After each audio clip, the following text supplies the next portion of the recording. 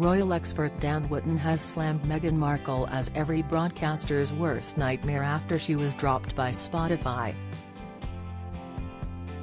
The Duchess of Sussex was let go by the company after just one series of her Archetypes podcast, which consisted of 12 episodes.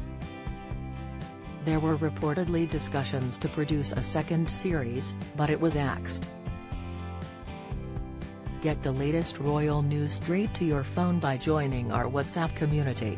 He said, "It's not as if Spotify didn't try to get things going, they even helped build a studio in the couple's enormous Montecito mansion, of which their contract helped secure their mega mortgage.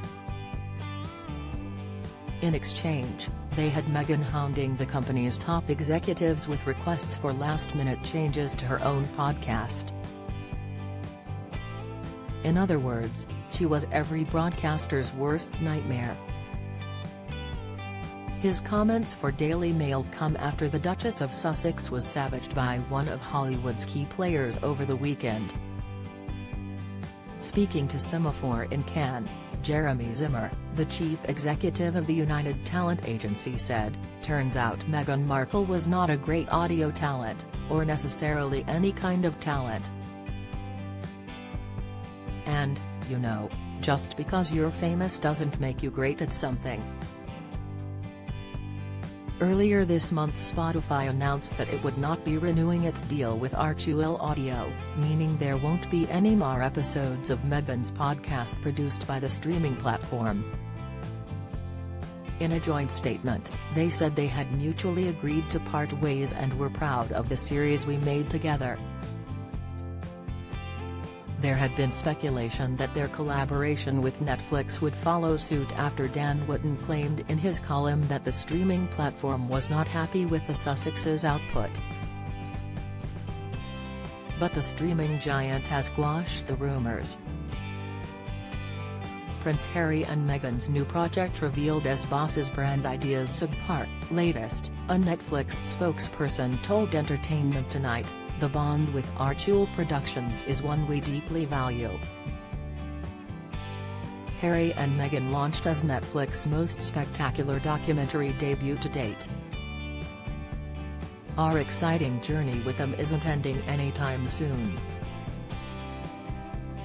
We're currently collaborating on numerous projects, including the much-anticipated documentary series Heart of Invictus.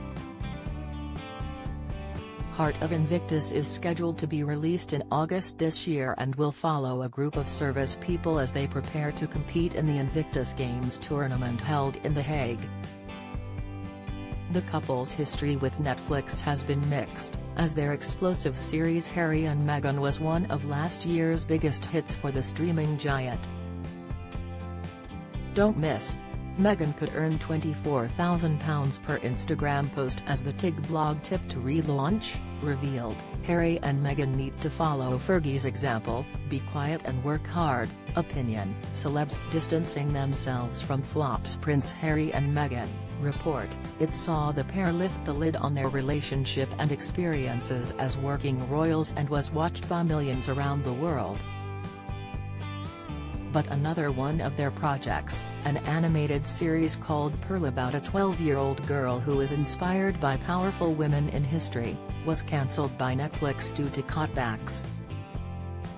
Meghan was set to be an executive producer on the series, alongside Elton John's husband David Furnish, although it was reportedly still in the development stages when it was culled. At the time the Duchess said, "Like many girls her age, our heroine Pearl is on a journey of self-discovery as she tries to overcome life's daily challenges. I'm thrilled that Archewell Productions, partnered with the powerhouse platform of Netflix and these incredible producers, will together bring you this new animated series, which celebrates extraordinary women throughout history. David Furnish and I have been eager to bring this special series to light, and I am delighted we are able to announce it today."